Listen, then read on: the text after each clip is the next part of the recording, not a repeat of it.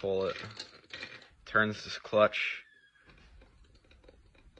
turns it one way, and then when it returns, it doesn't spin the other way. And then for it to return, I just have a rubber band here.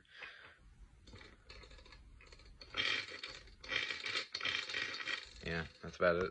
With the starter and the housing, it's a lot better. It doesn't stick. It doesn't like stick. It returns every time you pull it. I haven't had a problem with it yet because when you pull it, you turn this knob. Yeah, it'll turn it and then eventually bump into this and it'll stop. Alright, here's my pull starter on my inline 3. 3-cylinder. Yeah, very simple. Just pull it. Turns the engine over.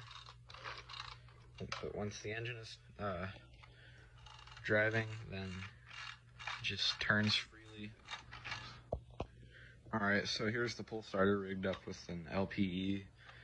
This one's kind of supposed to be like a plain motor or something because it's got the big ass propeller and it's up on these tall legs.